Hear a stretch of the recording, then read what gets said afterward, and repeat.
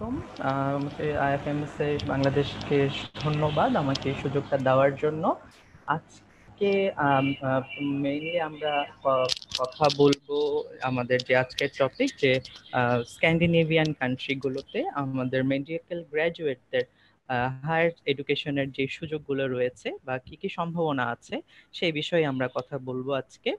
তো প্রথমেই আমরা যদি শুরু করতে চাই যে হায়ার স্টাডি স্ক্যান্ডিনেভিয়া বলতে আমরা আসলে কি বুঝি, যে স্ক্যান্ডিনেভিয়া বলতে আমরা ইউরোপের একটা অংশের 4টা কান্ট্রিকে বোঝাই। সেই 4টা কান্ট্রিতে ইনক্লুডেড আছে নরওয়ে, সুইডেন, ডেনমার্ক আর ফিনল্যান্ড। তো এই 4টা কান্ট্রিতেই আমাদের আমাদের মেডিকেল গ্র্যাজুয়েটদের পড়াশোনার কিরকম কি কি সুযোগ আছে সেটাই আমরা আজকে জানার চেষ্টা করব। আমরা প্রথমে একটু যদি শুরু করি,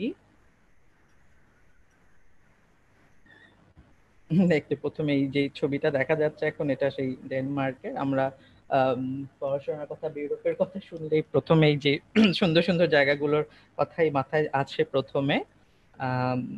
যাই হোক, আমরা এখন একটা তুলনামূলক বিশ্লেষণে চলে যেতে পারি। একটা এখানে আমরা যদি দেখতে পাচ্ছি যে একটা চার্ট যদি আমরা দেখি, এই চার্টটার মধ্যে আমরা 4টা হ্যাঁ, কান্ট্রি, স্ক্রিনটা মনে হয় আপডেট হয়নি। স্ক্রিনটা আমি দেখি তাহলে।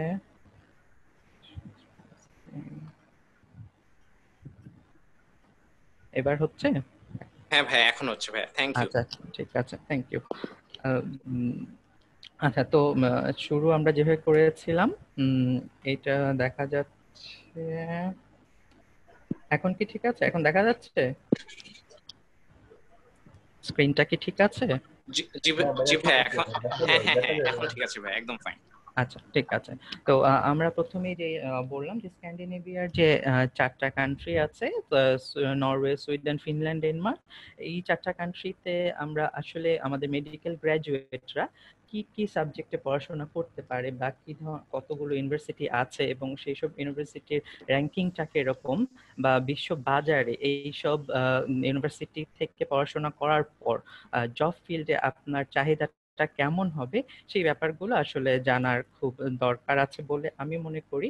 কারণ আমরা যদি তুলনা করতে যাই নর্থ আমেরিকার সাথে, কিংবা অস্ট্রেলিয়ার সাথে, কিংবা ইউকের সাথে, ইউরোপের বাকি অন্যান্য কান্ট্রিগুলোর মধ্যকার যে পার্থক্য, সেটা আমি বলবো যে আসলেই ইউরোপের ইউনিভার্সিটিগুলোর মান কিন্তু তুলনামূলকভাবে কিছুটা কম নর্থ আমেরিকার ইউনিভার্সিটিগুলোর তুলনায়। তো সেক্ষেত্রে যদি একজন আপনি ক্যান্ডিডেট হন, আপনি যাচ্ছেন জবের ক্ষেত্রে এবং আপনার কম্পিটিটর আছেন যিনি, তিনি একটা মাস্টার্স করেছেন কানাডা থেকে বা টরন্টো থেকে, যেখান থেকে মানে নর্থ আমেরিকার কোনো ইউনিভার্সিটি থেকে, আর আপনার কাছে আছে সুইডেনের একটা মাস্টার্স।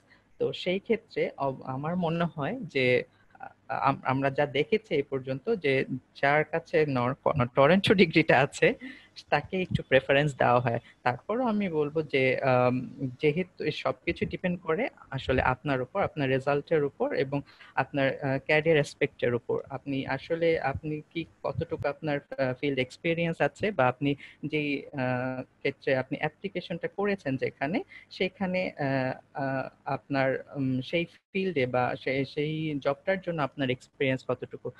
কিন্তু যদি আমরা ইউনিভার্সিটির কথা যদি বলতে চাই প্রেফারেন্সের দিক দিয়ে, আসলে ইউরোপের চেয়ে নর্থ আমেরিকান কান্ট্রিগুলো ডিগ্রিটাই বেশি প্রেফারেন্স পাবে। তারপরেও যেহেতু এখন আমাদের বাংলাদেশের যে অবস্থা, সবাই বিদেশি যে কোনো সিল নিজের গায়ে লাগাতে, সেটা সত্যি কথা। কিন্তু সেটা যদি আমরা চিন্তা করি সেই ক্ষেত্রে স্ক্যান্ডিনেভিয়ান কান্ট্রিগুলোর ডিগ্রিটাও বিশ্ববাজারে বেশ দামি বলেই বিবেচ্য। আমরা এখন দেখে নিই যে আসলে কি কি ইউনিভার্সিটি আছে এবং সেই ইউনিভার্সিটি গুলো ওয়ার্ল্ড র্যাঙ্কিং এ কতটা এগিয়ে আছে। তো প্রথমে যদি আমরা নরওয়ের কথা বলি, নরওয়েতে যেখানে মেডিকেল গ্র্যাজুয়েট পোস্ট গ্রাজুয়েট করতে পারে এরকম ইউনিভার্সিটি আছে 3টি মাত্র। প্রথমে আমরা যাই যেখানে আমি করছি, university of Oslo, bargain university এবং অসলো মেট্রোপলিটন ইউনিভার্সিটি। এর মধ্যে থেকে যে আপনারা সবাই জানেন যে ইউনিভার্সিটি র্যাঙ্কিংটার আসলে ব্যাপার হচ্ছে শুধুমাত্র যে as a whole university ranking একটা বিষয়, এবং হচ্ছে গিয়ে প্রত্যেকটা সাবজেক্ট ওয়াইজ র্যাঙ্কিংটা হয়ে থাকে। সেই ক্ষেত্রে আপনি যদি পাবলিক হেলথ র্যাঙ্কিং এ যান, সেই অনুযায়ী ইউনিভার্সিটি অসলো একটি ভালো পজিশনে আছে। তো আপনি যদি পাবলিক হেলথে বা গ্লোবাল হেলথে মাস্টার্স করতে চান, ইউনিভার্সিটি অফ অসলো আপনার একটি ভালো পছন্দ মানে চয়েস হতে পারে। এরপরে আমরা যদি যাই সুইডেনের যে কিছু দেখি, সুইডেনের মধ্যে আছে আমাদের প্রথমে যে ইউনিভার্সিটির কথা বলতে হবে, কারোলিনস্কা ইউনিভার্সিটি। এই ইনস্টিটিউটটা হচ্ছে কি বিশ্বের মধ্যে একটি স্বনামধন্য ইউনিভার্সিটি, এবং যার world ranking as a whole এবং পাবলিক হেলথ সব দিক থেকেই এগিয়ে। এছাড়াও আমরা আরো একটা ইউনিভার্সিটির কথা অবশ্যই বলবো, উপসালা ইউনিভার্সিটি।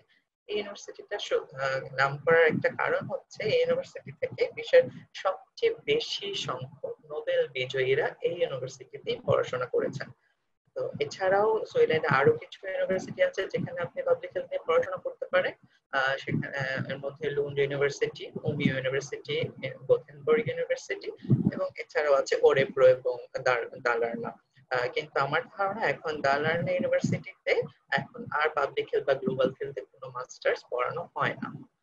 আচ্ছা, ফিনল্যান্ডের দেখি, যদি আমরা একটু দেখি, ফিনল্যান্ডে আপনার সরাসরি পাবলিক হেলথ নিয়ে পড়াশোনা করতে পারবেন এরকম ইউনিভার্সিটি হয়তো নেই, তবে ইউনিভার্সিটি আছে, ইউনিভার্সিটি অফ অ্যাপ্লাইড সায়েন্স, এবং এখানে একই সাথে 6টা ইউনিভার্সিটির সমাবেশ করা আছে, এবং সেখান থেকে একটা মাত্র সাবজেক্টই আছে পড়ার মতো, যারা মেডিকেল গ্রাজুয়েট পড়তে পারবেন বলে আমি মনে করি পাবলিক হেলথে, সেটা হচ্ছে আর ইউনিভার্সিটি অফ অ্যাপ্লাই সায়েন্সে।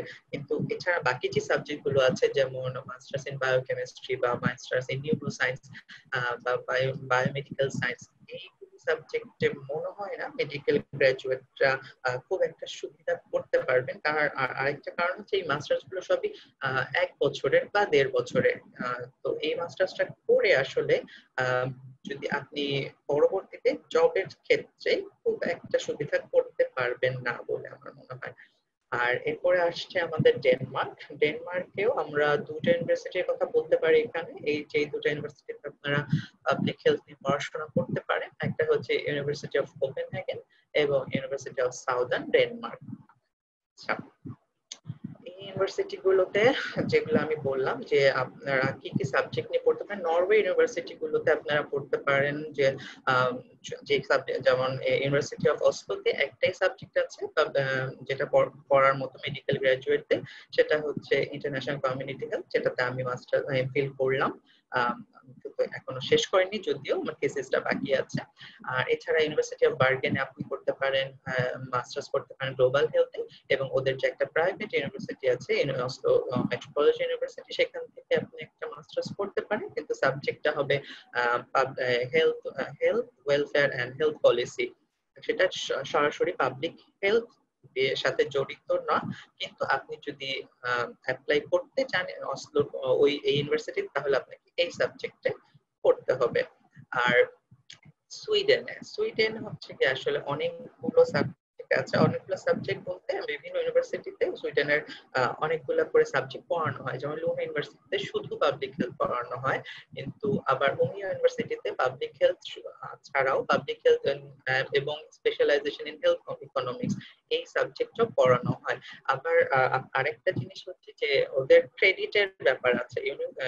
নরমালি 2 বছরের যে মাস্টার্স গুলো, সেগুলো সবগুলো 120 ক্রেডিটের হয়, এবং সেটাই কিন্তু প্রপার মাস্টার্স হিসেবে আমরা কাউন্ট করে থাকি।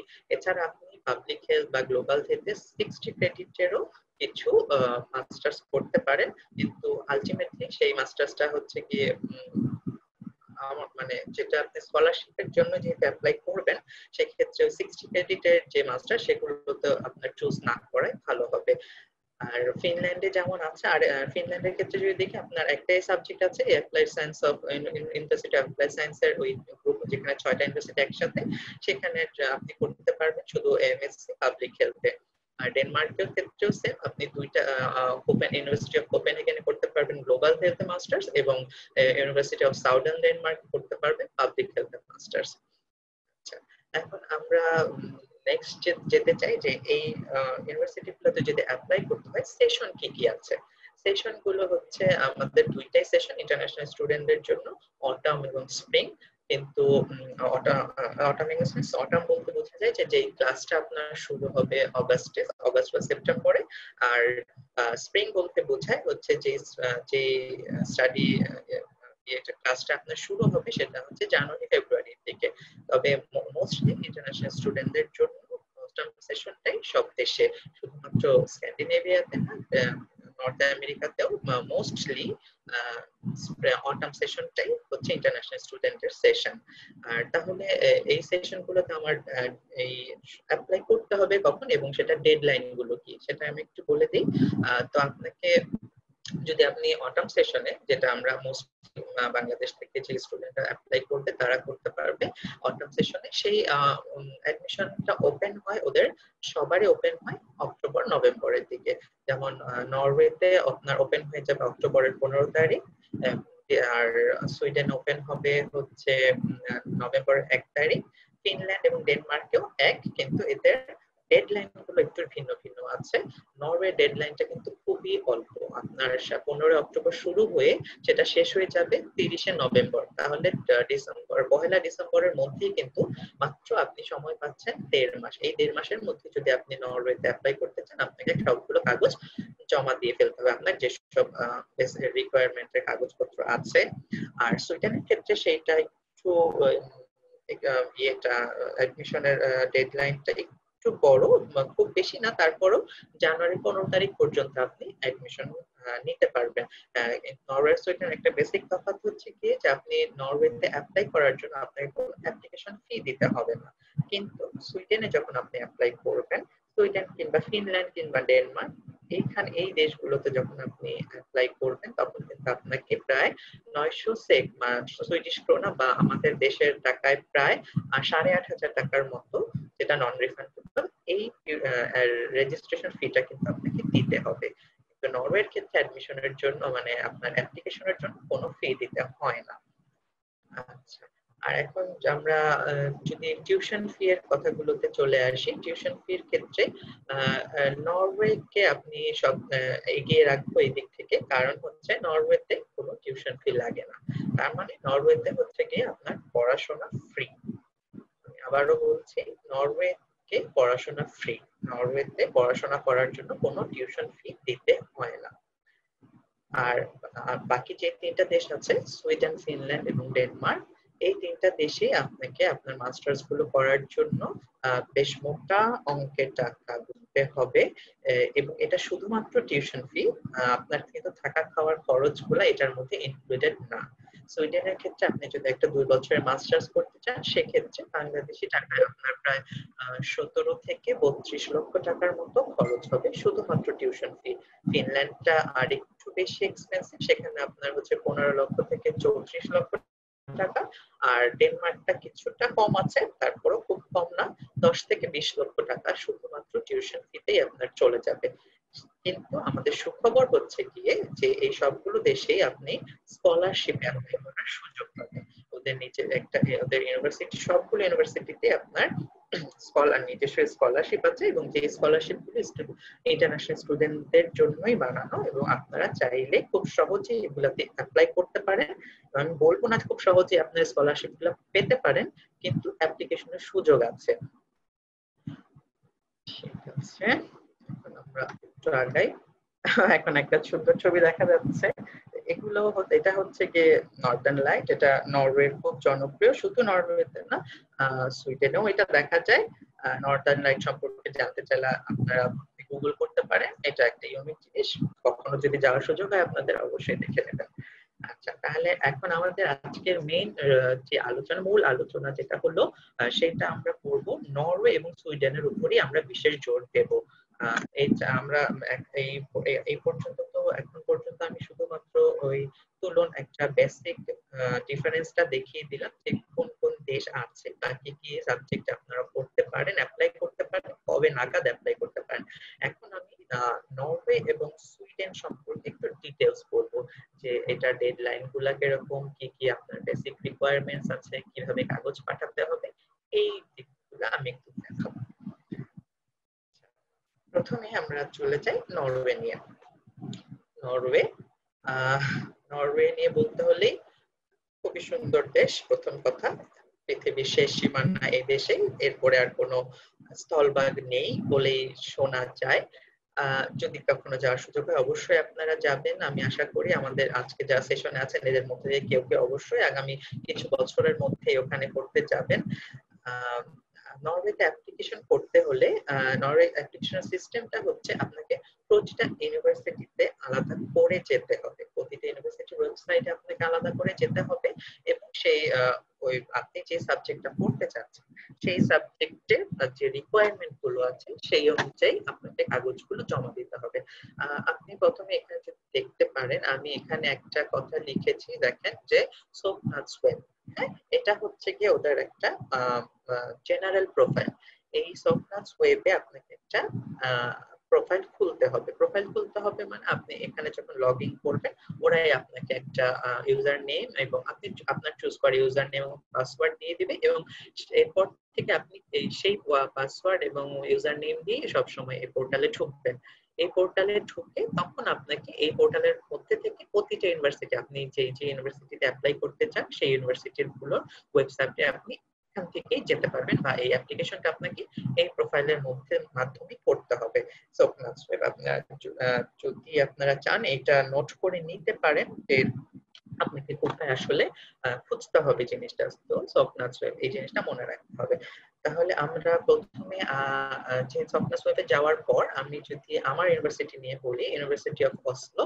ইউনিভার্সিটি অফ অসলোতে যেটাতে আমরা এমফিল করছি আমি, সেটার যে কি কি কাগজ আপনার লাগবে, সেই সাবজেক্টে অ্যাপ্লিকেশন করতে হলে আপনার কি কি কাগজ লাগবে সেই কাগজগুলো কিন্তু আমার এখানে আমি আপনারা স্ক্রিনে যারা আছেন দেখতে পাচ্ছেন আমি আশা করি। এই সবগুলো কাগজ হচ্ছে ওখানে লাগবে। আমি সব সম্পর্কে একটু ডিটেলস বলবো, তারপরে তাও আবার একটু ডেডলাইনটা আপনাকে অ্যাপ্লিকেশন ডেটটা এবং ডেডলাইনটা মনে করিয়ে দিই।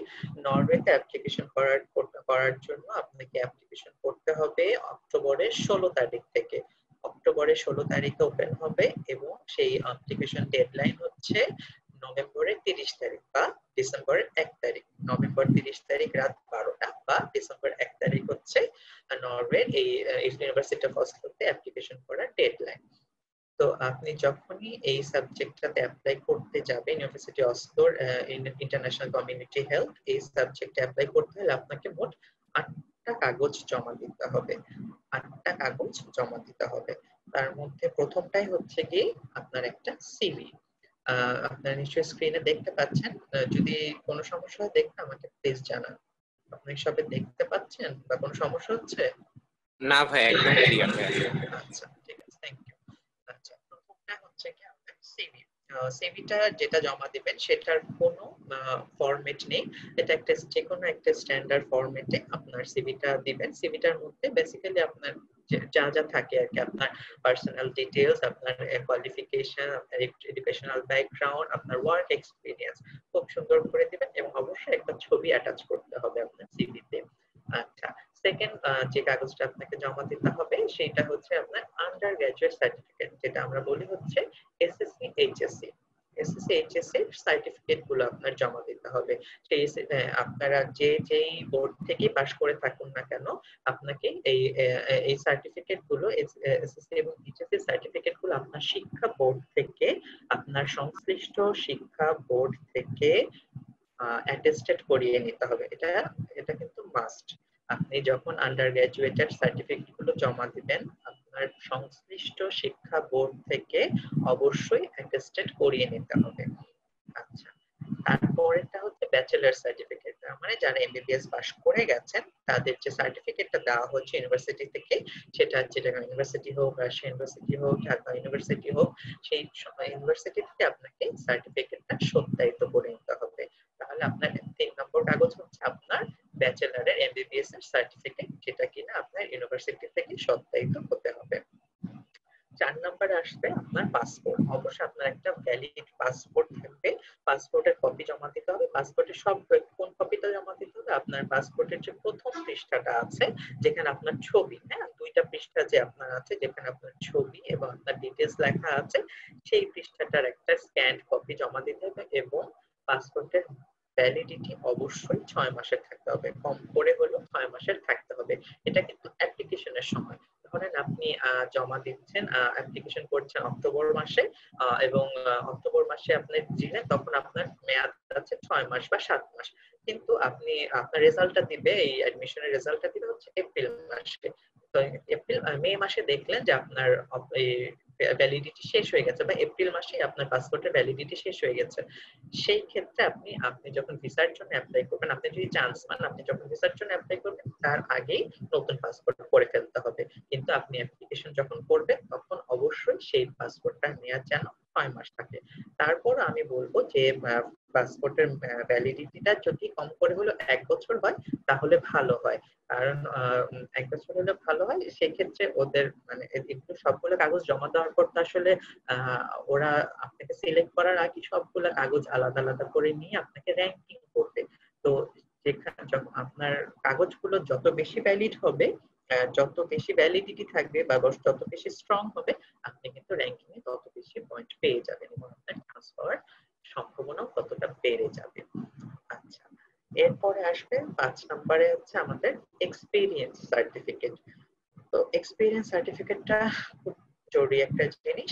এক্সপেরিয়েন্স সার্টিফিকেট আমরা সাধারণত শেষ যেখানে কাজ করেছি, যেটা একদম, অথবা এখনো যেখানে কর্মরত আছি সেইখানেটা দিলেই সবচেয়ে ভালো হয়।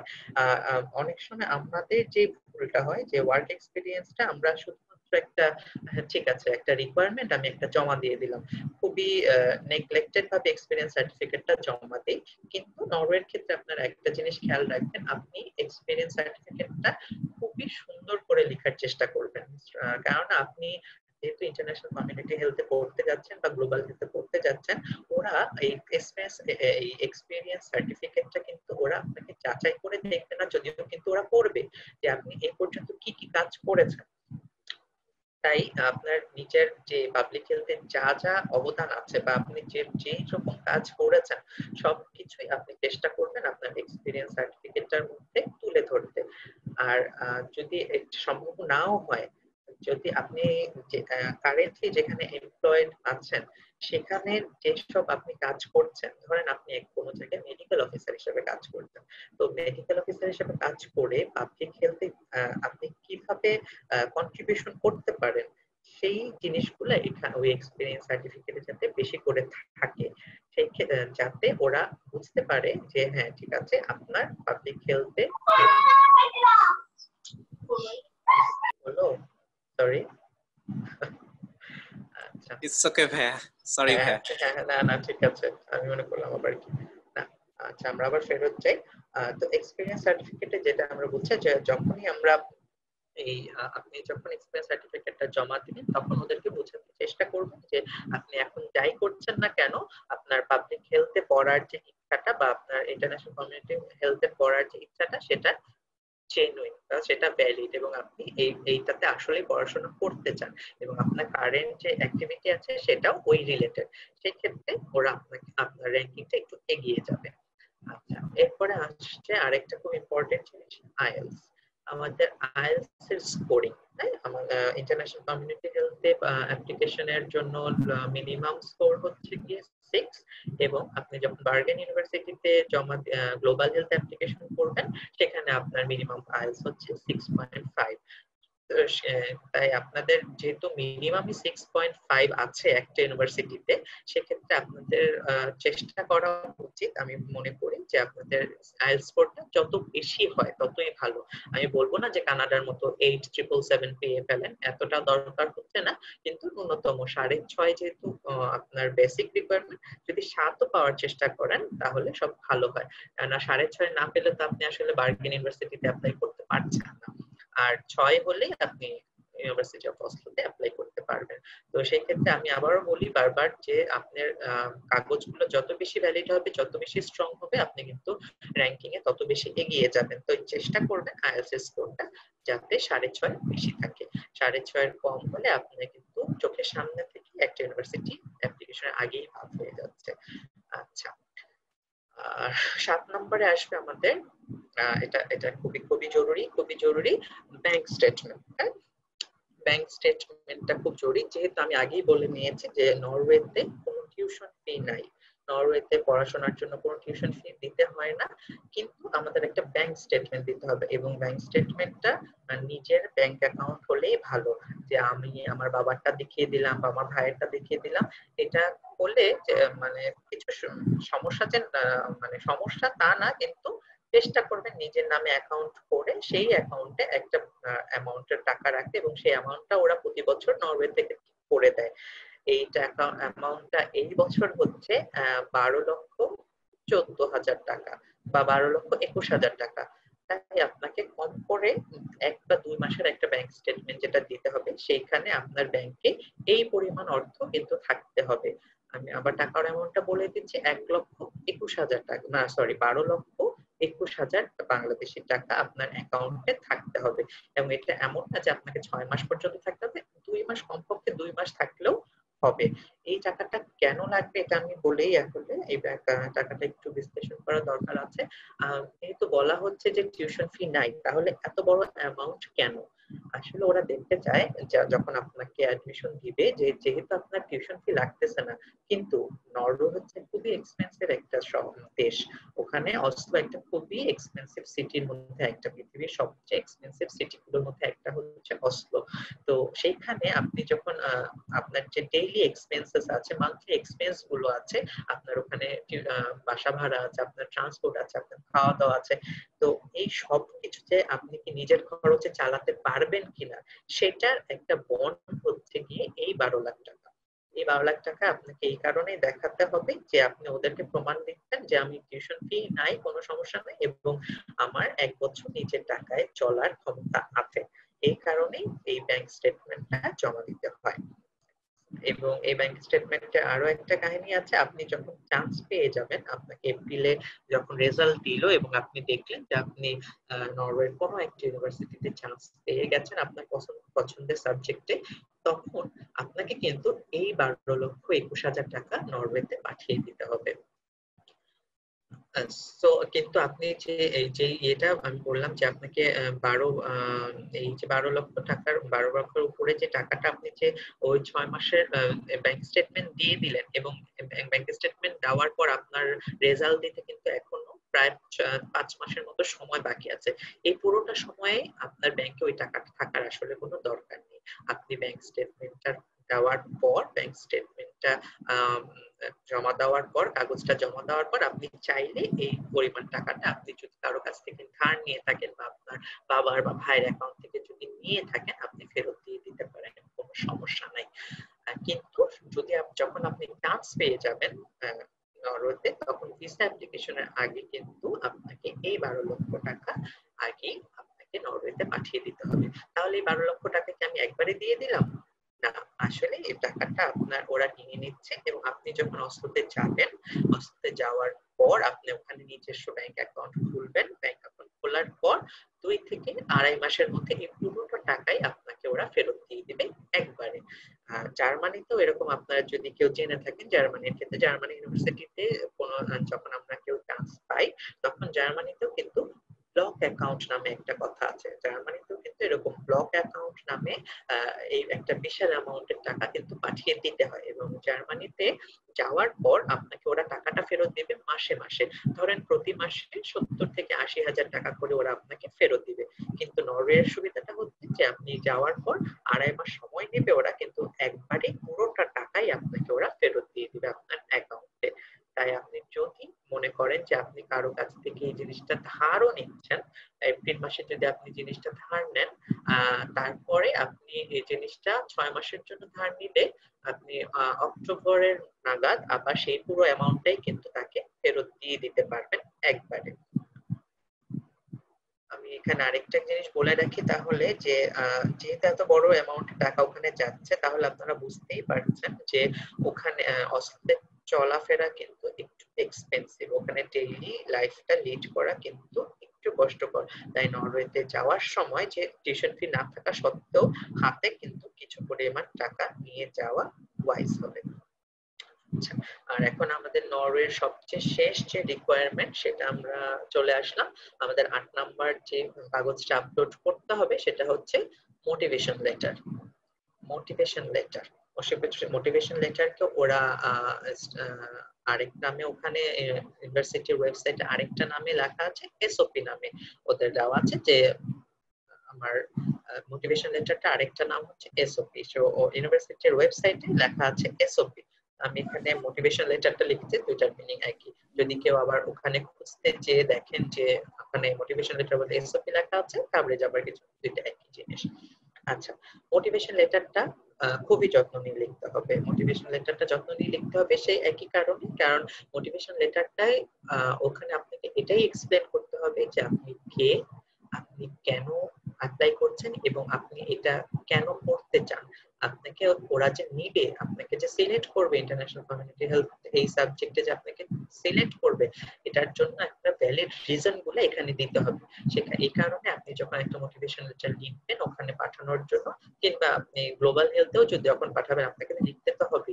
যখন লিখে পাঠাবেন তখন আপনি চেষ্টা করবেন আপনার ব্যাকগ্রাউন্ডটা, আপনি পাবলিক হেলথে কি কি কাজ করেছেন, আপনি কেন এই ইউনিভার্সিটি থেকে চুজ করলেন, কেন এই পার্টিকুলার প্রোগ্রামকে চুজ করলেন, এবং এটা পড়ে আসলে আপনার কি উন্নতি হবে বা আপনি কি এটার মাধ্যমে কি অ্যাচিভ করতে চান জীবনে, এই সব কিছু আপনি চেষ্টা করবেন ওখানে ইনক্লুড করতে।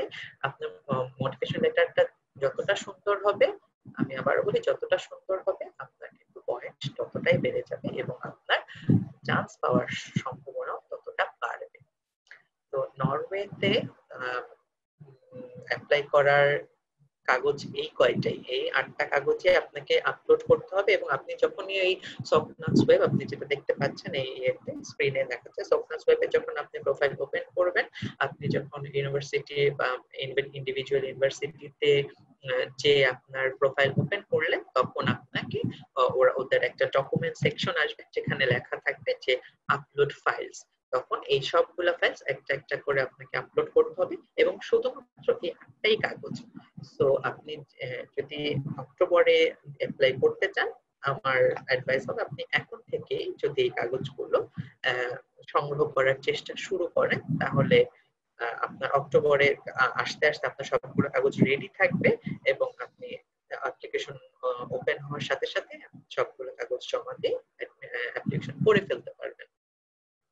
এটাই ওয়াইজ হবে যে কাগজগুলো আপনারা যদি এখনই কালেক্ট করা শুরু করে থাকেন। এখানে অনেকে এখনো আছেন আন্ডার গ্রাজুয়েট, যদি কেউ থেকে থাকেন তারা আপাতত তো শুনে রাখছেন, কিন্তু চেষ্টা করবেন যখন আপনারা যদি পরবর্তীতে যদি অ্যাপ্লাই করতে চান, পাশ করার সাথে সাথে চেষ্টা করবেন এই জিনিসগুলোতে ইয়ে করে ফেলতে, এই কাগজগুলো কত তাড়াতাড়ি সম্ভব জোগাড় করা যায়। যদি আপনার নরওয়ে যাওয়ার ইচ্ছা থাকে তাহলে এই কাগজগুলো তাড়াতাড়ি সংগ্রহ করার চেষ্টা করবেন। আমরা নরওয়ের ব্যাপারে আর কিছু বলার নেই আমার সাধারণ মনে হচ্ছে। আপনাদের যদি কারো কোনো কিছু জানার থাকে নরওয়ের ব্যাপারে, আমাকে এখন জিজ্ঞেস করতে পারেন। আচ্ছা ভাইয়া, এখানে চ্যাট বক্সে কিছু কোশ্চেন আসছে, আমি ওগুলো একটা একটা করে স্ক্রল করে বলছি। আচ্ছা, এখানে একজন জিজ্ঞেস করছেন যে আপনি কোন ইউনিভার্সিটি সাজেস্ট করেন, আপনার পার্সোনাল অপিনিয়ন জানতে চাচ্ছেন আসলে একজন। কোন ইউনিভার্সিটি প্রেফার করি? এখন আমি আছি হচ্ছে কি ইউনিভার্সিটি অফ অসলোতে। অসলোর মধ্যে এই যে 3টা ইউনিভার্সিটিতে মেডিকেল স্টুডেন্ট অ্যাপ্লাই করতে পারবে, সেই 3টার মধ্যে অসলো ইউনিভার্সিটিটাই হচ্ছে বেস্ট এবং অসলো ইউনিভার্সিটি অফ অসলো র্যাঙ্কিংটাই সবচেয়ে এগিয়ে। কিন্তু আমাকে যদি 4টা দেশ মিলিয়ে সবগুলোর মধ্যে থেকে একটাকে চুজ করতে বলে, তাহলে আমি মনে হয় আমি ক্যারোলিনস্কাকে এগিয়ে রাখবো। সুইডেনের স্টকহোমে একটা ইউনিভার্সিটি আছে ক্যারোলিনস্কা, সেই ইউনিভার্সিটিটাকে আমি হলে ওখানেই চুজ করতাম। আচ্ছা ভাইয়া, এরপরে একজন আন্ডার গ্রাজুয়েট মেডিকেল স্টুডেন্টের 2টা প্রশ্ন আছে। প্রথম প্রশ্নটা হচ্ছে যে এমপিএইচ করার পর দেশে আসা ম্যান্ডেটরি কিনা, আর দ্বিতীয় প্রশ্নটা হচ্ছে এমপিএইচ করার পর নরওয়ে থেকে যাওয়ার স্কোপটা কি? আচ্ছা, আসলে এমফিল করার পর বা এমপিএইচ করার পর দেশে আসবেন কি আসবেন কিনা এটা সম্পূর্ণই আপনার ডিসিশন, এবং সবার নিজস্ব পার্সপেক্টিভ আছে, নিজস্ব সুযোগ সুবিধা আছে, নিজস্ব বাধ্যবাধকতা আছে। তো দেশে আসবেন কি আসবেন না সেই ডিসিশনটা সম্পূর্ণ আপনার যার যার নিজের।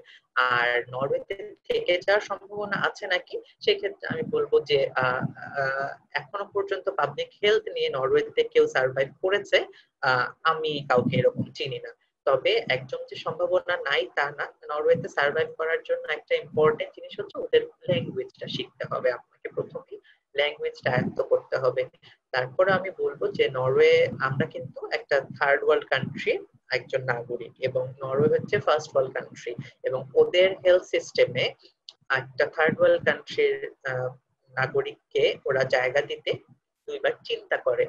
তো পাবলিক হেলথ সেক্টরে নরওয়েতে কাজ করা কিছুটা ডিফিকাল্ট, অসম্ভব না কিন্তু ডিফিকাল্ট। প্রথম প্রশ্নটা যিনি করেছিলেন উনি আপনার ফ্রেন্ড, উনি হচ্ছেন ঈশা আলী। ঈশা আব্দুল্লাহ। ঈশা আচ্ছা, আব্দুল্লাহ। আমাকে মনে হয় আমার এখানে ডক্টর ঈশা। ডক্টর ঈশা আব্দুল্লাহ, আচ্ছা কোনো সমস্যা নেই। ওকে। আচ্ছা ভাইয়া, আর আরেকটা প্রশ্ন আছে, সেটা হচ্ছে যে নরওয়েতে নিজের এক্সপেন্স বিয়ার করে কাজ করার সুযোগ আছে কিনা, মানে এক্সপেন্স বিয়ারের জন্য কাজ করার সুযোগ আছে কিনা নরওয়েতে? আচ্ছা, খুবই ভালো প্রশ্ন। নরওয়েতে, হ্যাঁ নরওয়েতে আপনি আসলে কোথায় যাচ্ছেন সেটার উপর ডিপেন্ড করে। আপনি যদি অসলোতে থাকেন, অসলো যেহেতু ক্যাপিটাল এবং ওখানে কাজের সুযোগ সুবিধা অবশ্যই বেশি। এবং একটা জিনিস আপনি নরওয়েতে যাওয়ার আগে অবশ্যই মনে রাখবেন যে আপনি যেহেতু ডাক্তার, আপনি যাচ্ছেন কিন্তু ওখানে যেয়ে আপনাকে অর্জন করতে হবে, এটা আপনাকে মাথায় রাখতেই হবে। বাংলাদেশের পার্সপেক্টিভে আমরা কখনোই অর্জব গুলো, ডাক্তার শ্রেণীর লোকজন অ্যাটলিস্ট অর্জব আমরা করে অভ্যস্ত না, কিন্তু অসলোতে বা বহির্বিশ্বে পার্সপেক্টিভটা কিন্তু একদমই ডিফারেন্ট। আপনি অর্জব করলেই যে আপনার সম্মান কমে যাবে বা অর্জব দেখে যে আপনাকে ওরা অন্যরকম দৃষ্টিতে দেখবে তা না। ওখানে কাজ মানে কাজ, এবং আপনি যখন স্টুডেন্টরা সবাই ওখানে অর্জব করেই সার্ভাইভ করে, এবং আসলে সুযোগ আছে। হ্যাঁ, কারো কাজ যে আপনি একদম গেড়েই পেয়ে যাবেন তা না, হয়তো কারো কেউ, এটা ভাগ্যের উপর, কেউ যেই পেয়ে যায়, কারো 2 মাস সময় লাগে, কেউ পেতে অনেকদিন সময় লাগে, কারো হচ্ছে কি ওদের কাজগুলো তো আসলে হচ্ছে কি সিজন ভিত্তিক, যখন যেমন সামারে কাজ বেশি, ক্রিসমাসের সময় কাজ বেশি, এই সময়গুলোতে ওদের কাজের সম্ভাবনা বেশি থাকে। আর যদি আপনি একটা কাজ পেয়ে যান সেই ক্ষেত্রে অসলোতে আসলে সার্ভাইভ করা বেশ ইজি। কিন্তু কাজ না পেলে তখন কিন্তু আপনার সেই যে পরিমাণ টাকা আপনি হাতে নিয়ে গেছেন সেটা খরচ করে করেই কিন্তু আপনাকে চলতে হবে। সেই ক্ষেত্রে একটু কষ্ট হয়ে যায়, কিন্তু হ্যাঁ আপনি যদি কাজ পেয়ে যান ওখানে যে অসলোতে যে, তাহলে আপনার সার্ভাইভ করা বেশ ইজি। আর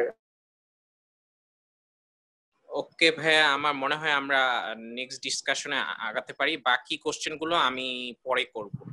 আচ্ছা ঠিক আছে। আচ্ছা, এরপরে তাহলে আমরা নরওয়ে শেষ করলাম। এখন কি একটা ছবি দেখতে পাচ্ছেন সবাই?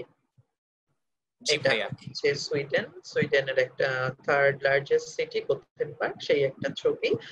সামারে মোস্টলি স্ক্যান্ডিনেভিয়া এরকমই থাকে নরমালি, তো বরফে ঢাকা থাকে সাধারণত, কিন্তু সামারে আসলে খুব সুন্দর। হয়তো কেউ যাবেন একসময়। আমিও অ্যাপ্লাই করেছিলাম গোথেনবার্গে, অ্যাপ্লাই করে চান্সও পেয়েছিলাম, যেহেতু সাব পারিনি, স্কলারশিপটা যেহেতু পাইনি, সেই ক্ষেত্রে আমার আসলে যাওয়া হয়নি গোথেনবার্গ ইউনিভার্সিটিতে। তবে আশা করি আমাদের আজকে যারা সেমিনারে অ্যাড হয়েছে তাদের মধ্যে থেকে ইনশাআল্লাহ কেউ না কেউ অবশ্যই যেতে পারবেন। আচ্ছা, সুইডেন। সুইডেন নিয়ে যদি আমরা বলতে চাই, সুইডেনের অ্যাপ্লিকেশনের জন্য আমরা প্রথমেই যেমন নরওয়েতে আমরা বলেছিলাম সফটনাস ওয়েব, এখানে কিন্তু প্রথমেই দেখেন সুইডেনের যে একটা ইউনিভার্সিটি অ্যাডমিশন ডট এসি, এই একটা ওয়েবসাইট আছে। আপনি সুইডেনের ইউনিভার্সিটি অ্যাডমিশন রিলেটেড আপনার যত প্রশ্ন আছে, যত কোয়েরি আছে, সবকিছুর উত্তর কিন্তু আপনি এই ওয়েবসাইটটাতে গেলেই পেয়ে যাবেন, এবং আপনাকে যে কোনো ইউনিভার্সিটিতে অ্যাপ্লাই করতে হলে এই universityadmission.ac এটা এখানে একটা প্রোফাইল ওপেন করতেই হবে এবং এই প্রোফাইলের মধ্যে দিয়ে আপনাকে বাকি ইউনিভার্সিটিগুলোতে অ্যাপ্লাই করতে হবে। নরওয়ে আর সুইডেনের ডিফারেন্স হচ্ছে কি যে অ্যাপ্লিকেশনের ক্ষেত্রে এক নম্বর ডিফারেন্স হচ্ছে আপনি যখন সফটনাস ওয়েব দিয়ে ঢুকবেন, সফটনাস দিয়ে ঢোকার পরেও আপনাকে প্রতিটা ইউনিভার্সিটিতে আলাদা করে নক করতে হবে অ্যাডমিশনের জন্য। কিন্তু সুইডেনের একটা সুবিধা হচ্ছে আপনি যখন universityadmission.ac তে ঢুকবেন আপনি একই সাথে 4টে ইউনিভার্সিটিতে অ্যাপ্লিকেশনের সুযোগ পাবেন এবং আপনার পছন্দের যে কোনো 4টে ইউনিভার্সিটি আপনি এই এই প্রোফাইলে অ্যাড করে দিতে পারেন এবং ওখান ওরা সেই অনুযায়ী আপনি কাগজপত্র আপনার সব জমা দিবেন এই প্রোফাইলে এবং ওরা আপনাকে এই 4টা থেকে আপনার অ্যাডমিশন যখন ওরা সিলেক্ট করবে এই 4টে ইউনিভার্সিটি থেকে এটার মধ্যে আপনার সবগুলা রিকোয়ারমেন্ট ফুলফিল হয়ে যাবে বা যে এই 4টা ইউনিভার্সিটির মধ্যে আপনি যেটার জন্য যেটার জন্য কোয়ালিফাইড হবে সেটাতে আপনি ওরা অ্যাডমিশন দিয়ে দিবেন। সো আপনাকে আলাদা করে আর বিভিন্ন ইউনিভার্সিটিতে যেতে হবে না, আপনি এই প্রোফাইলে ঢুকেই আপনার পছন্দের 4টে ইউনিভার্সিটি বা 4টা সাবজেক্টে এক ইউনিভার্সিটি 2টা সাবজেক্ট আপনি চুজ করতে পারেন। সেই ক্ষেত্রে আপনি আসলে এখান থেকেই করতে পারেন, এই ঝামেলাটা একটু কম। কিন্তু আরেকটা ডিফারেন্স রয়েই যাচ্ছে, যখন আপনি নরওয়েতে অ্যাপ্লিকেশনের সময় কিন্তু আপনাকে কোনো টাকা পয়সা দিতে হচ্ছে না, কিন্তু সুইডেনে যখন আপনি অ্যাপ্লাই করবেন universityadmission.ac আপনার যখন প্রোফাইল খুলে ইউনিভার্সিটি সিলেক্ট করে ফেললেন তখন আপনাকে একটা অ্যাপ্লিকেশন ফি দিতে হবে, যেটা হচ্ছে 900 সুইডিশ ক্রোনা বা বাংলাদেশি টাকায় 8,500 টাকা, 8,000 8,500 টাকা।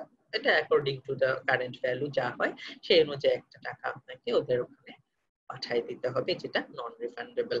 আর হচ্ছে গিয়ে এটার মানে হচ্ছে যে আপনি যতক্ষণ পর্যন্ত না এই অ্যাপ্লিকেশন ফিটা জমা দিবেন ততক্ষণ পর্যন্ত কিন্তু ওরা আপনার সার্টিফিকেট বা আপনার কাগজপত্রগুলো রিভিউ করবে না।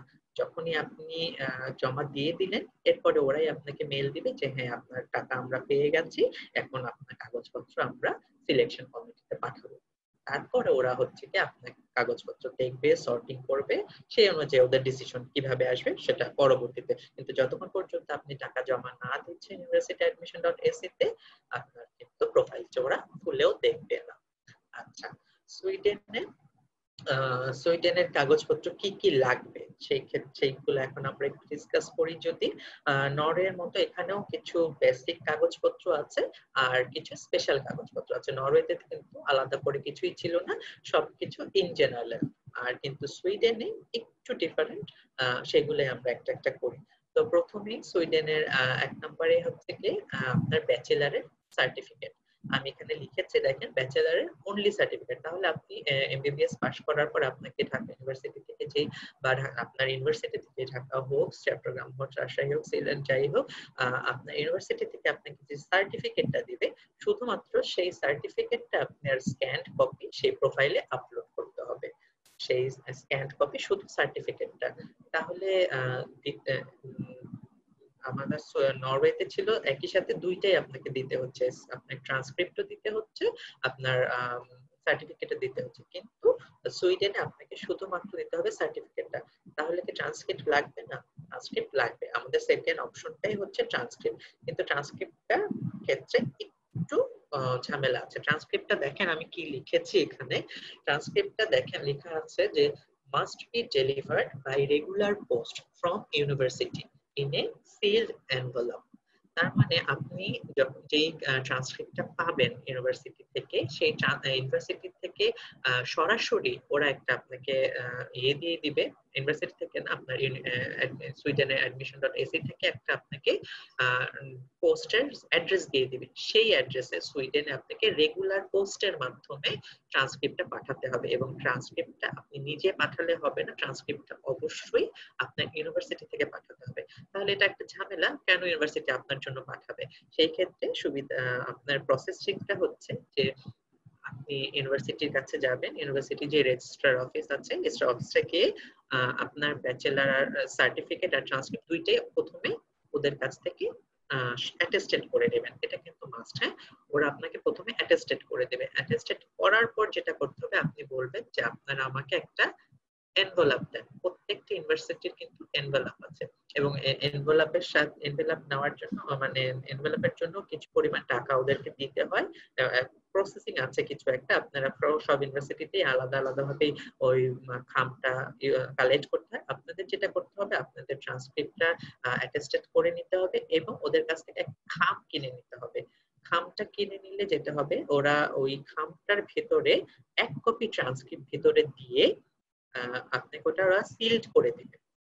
ঠিক আছে, আপনার ট্রান্সক্রিপ্টটা ওরা ওদের এনভেলপে দিয়ে ওটাকে সিল করে দিবে।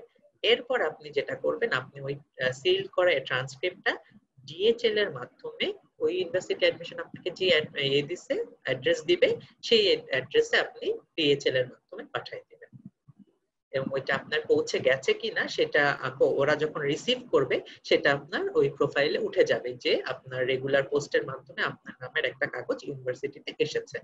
তো সাধারণত ডিএচএল এ পাঠালে 3 থেকে 5 দিন সময় লাগে, এবং ওটা পাঠানোর পর আপনাদেরকে প্রোফাইলে খেয়াল রাখতে হবে যে ওই ট্রান্সক্রিপ্টটা পৌঁছে গেছে কিনা।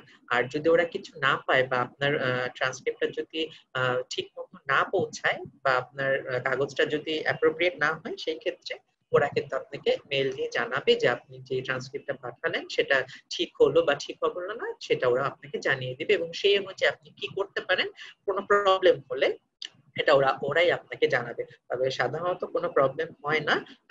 আপনি যদি এভাবে ওই যে আমি যেভাবে বললাম, ওদের কাছ থেকে ইউনিভার্সিটি থেকে একটা আপনার একটা ট্রান্সক্রিপ্ট এবং আপনি একটা যদি এনভেলপ কিনে নেন, তাহলে ওরাই আপনার ট্রান্সক্রিপ্টটা সিলড করে দিবে এবং আপনি সেটা ডিএচএল এর মাধ্যমে ইউনিভার্সিটি অ্যাডমিশনের দেওয়া অ্যাড্রেসে পাঠিয়ে দিবেন। আচ্ছা, 3 নম্বরে হচ্ছে আপনার পাসপোর্ট। এই ক্ষেত্রেও সেম, পাসপোর্টের ক্ষেত্রে এটাও 6 মাসের ভ্যালিডিটি থাকলে ভালো, কিন্তু ভ্যালিডিটি যত বেশি থাকে ততই ভালো, কিন্তু অ্যাটলিস্ট 6 মাসের ভ্যালিডিটি থাকতে হবে আপনার সেই পাসপোর্টের প্রথম পৃষ্ঠাটা, যেখানে আপনার সকল ডিটেলস দেওয়া আছে, আপনার ছবি দেওয়া আছে। সেই প্রথম পৃষ্ঠাটা স্ক্যান করে নেবেন সুন্দর করে, এবং সেই স্ক্যান কপিতে আপলোড করতে হবে। আপনার ন্যাশনাল আইডি কার্ডের কোনো প্রয়োজন নাই। আচ্ছা, 4 নম্বরে হচ্ছে এক্সপেরিয়েন্স লেটার। এক্সপেরিয়েন্স লেটার এখানে প্রোফাইলের ক্ষেত্রে আমি খুব বেশি জোর দিব না সুইডেনের প্রোফাইলের ক্ষেত্রে এক্সপেরিয়েন্স লেটারের, কারণ সুইডেনের আরো অনেক কিছু লিখতে হয়। সুইডেনে চান্স পাওয়ার একটাই দিয়ে আপনাকে প্রচুর লিখতে হবে, প্রচুর লিখতে হবে, প্রচুর লিখতে হবে। সেটা চান্স পাওয়ার ক্ষেত্রেই হোক, স্কলারশিপ পাওয়ার ক্ষেত্রেই হোক। সুইডেনে চান্স পেতে বা স্কলারশিপ পেতে হলে প্রচুর লিখতে হয়। তাই এখন ইন জেনারেল আপনি যখন এক্সপেরিয়েন্স লেটারটা জমা দিবেন, সেই এক্সপেরিয়েন্স লেটারটা যদি আপনি একটু কমও লিখেন, তাহলে মনে হয় সমস্যা নাই, কারণ আপনাকে পরবর্তী স্টেপ গুলোতে অনেক বেশি লিখে জমা দিতে হবে। আচ্ছা, তারপরে ফিফথ যে রিকোয়ারমেন্ট, সেটা আবারও আইএলস এর স্কোর হচ্ছে গিয়ে আপনার অবশ্যই অ্যাটলিস্ট 6, মিনিমাম স্কোর 6। আগে একটা নিয়ম ছিল যে সুইডেনে অ্যাপ্লাই করার জন্য আইএলস এর দরকার পড়তো না।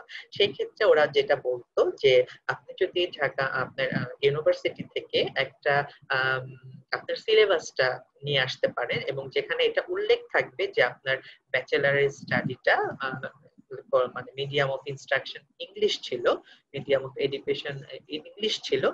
আপনি যদি এটা প্রুফ করতে পারতেন, তাহলে আর আপনাকে আপনার ইংলিশ যে ল্যাঙ্গুয়েজ কোয়ালিফিকেশন এইটা আপনার এই কাগজটা আপনার লাগতো না। হ্যাঁ, কিন্তু এখন গত বছর থেকে এই জিনিসটা বাতিল হয়ে গেছে। সেই ক্ষেত্রে আপনাকে অবশ্যই আইএলস বা টোফেল যেটাই হোক সেটা দিতে হবে। বাংলাদেশের জন্য তো অবশ্যই আমরা আইএলসটাই বেশি ফ্যামিলিয়ার আইএলস এর সাথে, তো আইএলসটা দিতে কাগজটা লাগবে। মিনিমাম স্কোর হচ্ছে 6। আচ্ছা, এরপরে দেখেন একটা ইম্পর্টেন্ট পয়েন্ট আছে, সেটা হচ্ছে ইন্ডিভিজুয়াল ইউনিভার্সিটি সিভি টেমপ্লেট। আপনি নরওয়েতে যখন সিভিটা পাঠিয়েছিলেন, সেটার জন্য কিন্তু কোনো টেমপ্লেট ছিল না। ওইটা আপনি নিজের পছন্দ মতো টেমপ্লেটে নিজের মতো করে, নিজের যতটা সুন্দর করে সম্ভব একটা ছবি সহ আপনি কিন্তু সিভিটা জমা দিয়েছিলেন। কিন্তু সুইডেনের ক্ষেত্রে যখন জমা দিবেন, আপনি যে কয়টা ইউনিভার্সিটিতে অ্যাপ্লাই করেছেন, আপনি তো মোট 4টা ইউনিভার্সিটিতে অ্যাপ্লাই করতে পারবেন university.admission ইয়েতে। আপনি যেই যে ইউনিভার্সিটিতে অ্যাপ্লাই করবেন, সেই ইউনিভার্সিটি থেকে আপনাকে একটা করে মেইল দিবে। সেই ক্ষেত্রে যেটা হতে পারে, যেমন উপসালা হতে পারে, লুন্ড হতে পারে, গোথেনবার্গ বা উমিয়া, যেটাতেই হোক ওরা কিন্তু আপনাকে যখনই আপনি আপনার ইউনিভার্সিটি চুজ করে ফেললেন এবং ওইটা admission.ac তে চলে গেল, আপনার নাম কিন্তু সরাসরি ইউনিভার্সিটিতে চলে যায় এবং ইউনিভার্সিটি আপনাকে সাথে সাথে মেইল দিবে, একটা সিভি টেমপ্লেট পাঠাবে। সেই সিভি টেমপ্লেট গুলো আপনার সব ডাউনলোড করতে হবে এবং সেই সিভি টেমপ্লেট, সেটা নামটাও আসতে টেমপ্লেট, সিভি টেমপ্লেট, আসলে ওটার মধ্যে সবকিছু ইনক্লুডেড। যেমন আপনাকে যদি আমি বলি যে আপনার উপসালার যে টেমপ্লেটটা আছে সেটা আমার মনে হয় সেটা 7 পৃষ্ঠা, 7 পৃষ্ঠার একটা জিনিস আপনাকে ফুলফিল কিন্তু করতে হবে। সেখানে আপনার প্রথম পৃষ্ঠায় থাকবে আপনার নাম, আপনার হাইয়েস্ট এডুকেশন স্টাডি, আপনি কোন ইউনিভার্সিটিতে পাশ করেছেন, কত সালে পাশ করেছেন, এই ডিটেলস থাকবে। সেকেন্ডে থাকবে আপনার মোটিভেশন কি, তার থার্ডে থাকবে আপনার এইম অফ এডুকেশন কি, মানে এরকম করে করে করে ওদের 7টা পৃষ্ঠা আপনার সিভি টেমপ্লেট দেওয়া থাকবে এবং সেটা আপনাকে ফুল করেই জমা দিতে হবে। সেম ভাবে আপনি যদি লুন্ডেও অ্যাপ্লিকেশন করেন, লুন্ডের ক্ষেত্রেও আপনাকে ফিল করতে হবে এবং উমিয়ার ক্ষেত্রেও ফুলফিল করতে হবে, কারণস্কার ক্ষেত্রেও সেম। একটু পানি খেয়ে নেই ভাই।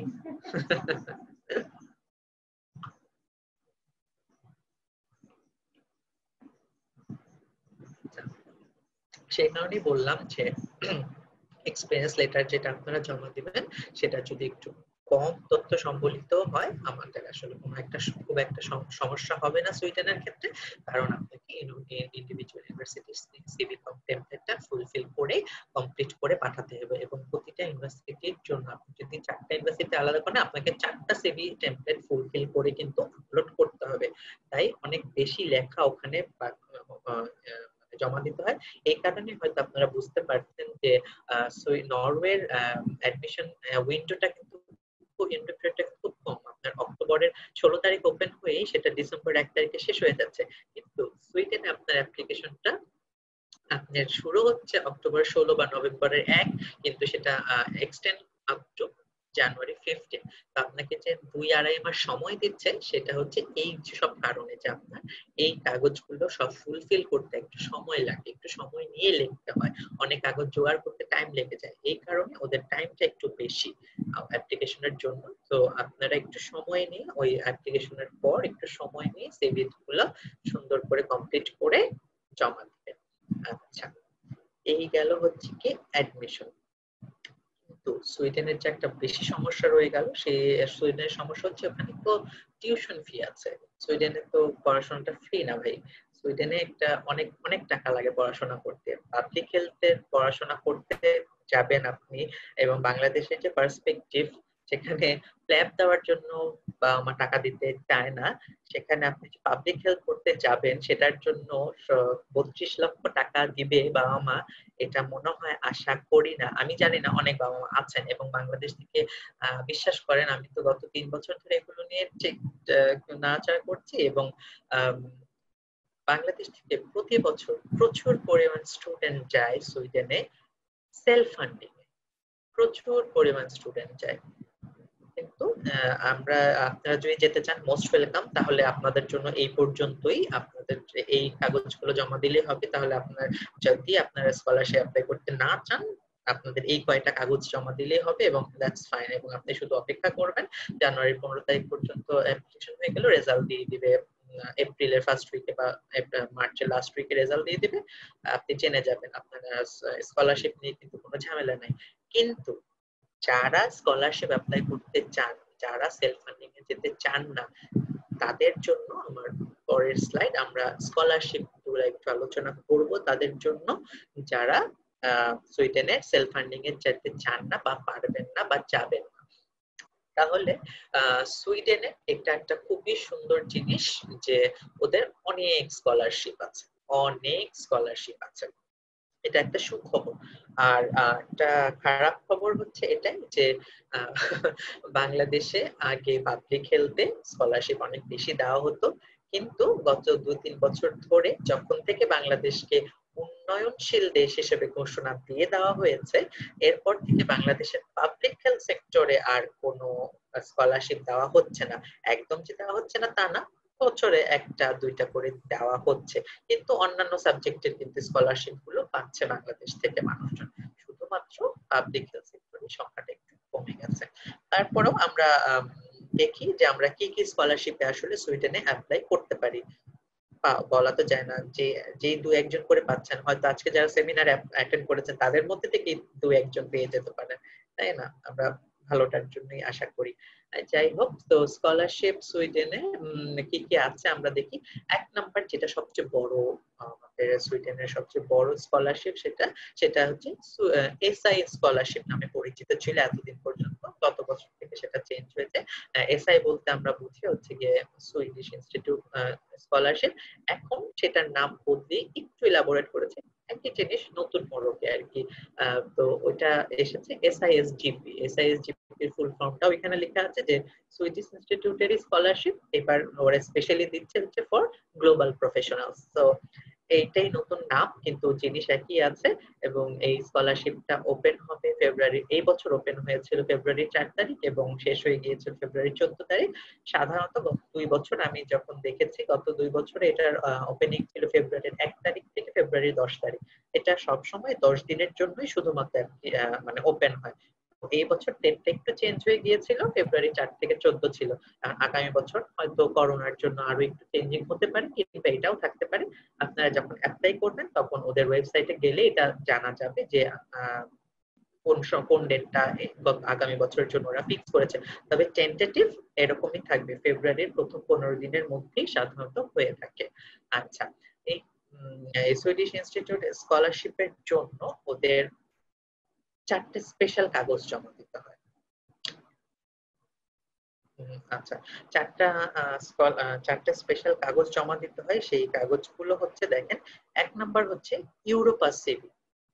আমি আগেই বলে নিয়েছি যে সুইডেনে যখন চান্স পেতে হলে কিংবা স্কলারশিপ পেতে হলে প্রচুর লিখতে হয়, এবং অনেক লিখতে হয়, অনেক লিখতে হয়, অনেক লিখতে হয়। এবং মেন্টালি আপনি প্রিপেয়ার হয়েই নেবেন যে যখন আপনি সুইডেনে অ্যাপ্লাই করছেন, আপনাকে এটা মেন্টালি প্রিপেয়ার হয়ে নিতে হবে যে আমাকে অনেক লিখতে হবে, এবং প্রতিটা লেখাই কিন্তু খুব স্ট্যান্ডার্ড হতে হবে, খুব সাবলীল হতে হবে, এবং আপনি যে কাজ করেছেন সেই সবগুলার এক্সপিরিয়েন্স ওখানে এক্সপ্রেশন মানে এক্সপ্রেসিভ হতে হবে আপনাকে খুব। আপনার কাজ, আপনার সিভি, আপনার প্রতিটা লেটার যাতে প্রেজেন্ট করে আপনি যা যা কাজ করেছেন, আপনি যেসব অবদান রেখেছেন পাবলিক হেলথের, সবকিছু কিন্তু ইনক্লুড করতে হবে যাতে আপনার র্যাঙ্কিংটা এগিয়ে যায়। আচ্ছা, তো এক নাম্বার হচ্ছে ইউরোপাস সিভি। ইউরোপাস একটা ফরম্যাট আছে, সেটা আপনি যদি এটা আসলে আপনারা যখন অ্যাপ্লাই করবেন স্কলারশিপে, ওদের সুইডিশ ইনস্টিটিউট যে ওয়েবসাইট আছে ওখানে গেলেই আপনি, ওরা জানুয়ারি মাসের প্রথম থেকে কিন্তু সবগুলো সিভি দেওয়া শুরু, মানে টেমপ্লেট দেওয়া শুরু করে। শুধুমাত্র বাকি থাকে হচ্ছে কি মোটিভেশন লেটারটা।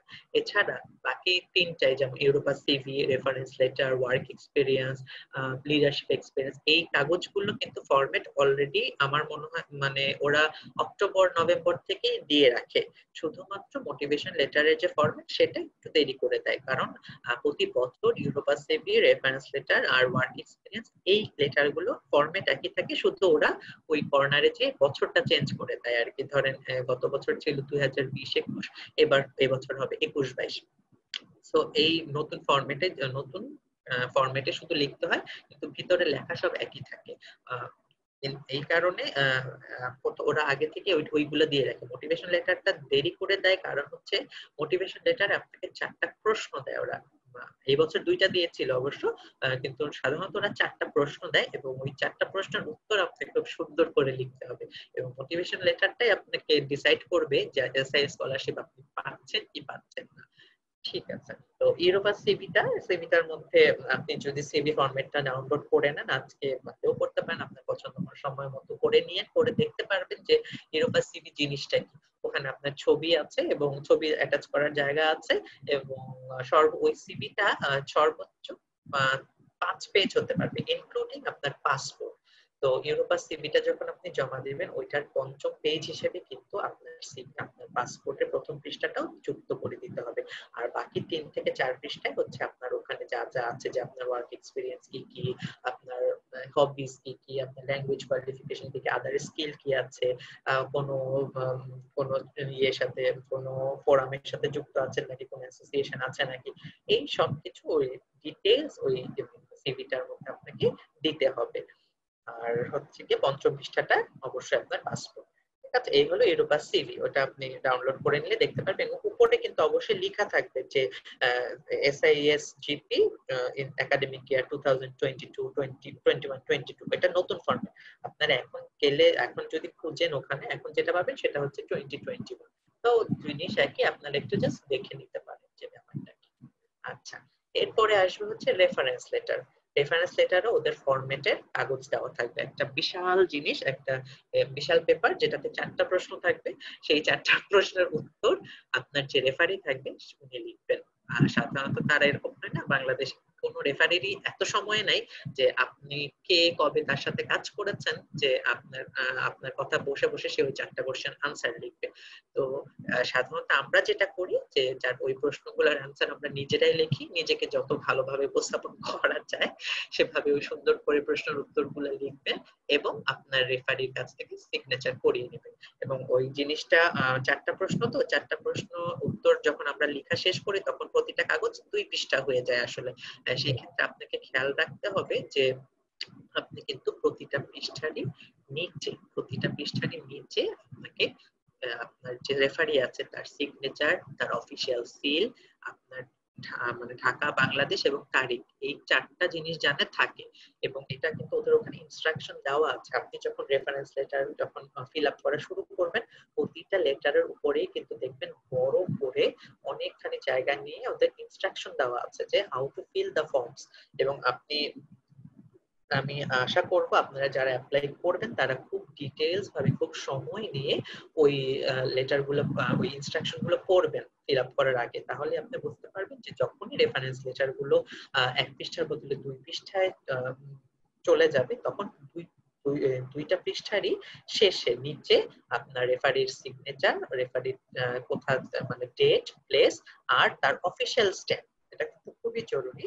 এই 3টা জিনিস যাতে অবশ্যই থাকে 2 পৃষ্ঠাতেই। এবং আপনি রেফারেন্স লেটার জমা দিতে পারবেন সর্বোচ্চ 2টা। রেফারেন্স লেটার সাধারণত 2টাই জমা দিতে হয়। আচ্ছা, এখানে রেফারেন্স লেটার 3 নাম্বার হচ্ছে ওয়ার্ক এক্সপেরিয়েন্স এবং পোস্ট অফ লিডারশিপ। এখানেও সেম, ওরা আপনাকে একটা ফরম্যাট দিয়ে দিবে এবং সেখানে এখানে একটা জরুরি জিনিস বলে নেই যে যারা স্কলারশিপে অ্যাপ্লাই করবেন তাদের ওয়ার্ক এক্সপিরিয়েন্স কিন্তু কমপক্ষে 3000 ঘন্টা হতে হবে। 3000 ঘন্টা শুনে আসলে ভয় পাওয়ার কিছু নেই। যে কোনো মানুষ 1 বছর কাজ করলে 3000 ঘন্টা হয়ে যায় আসলে।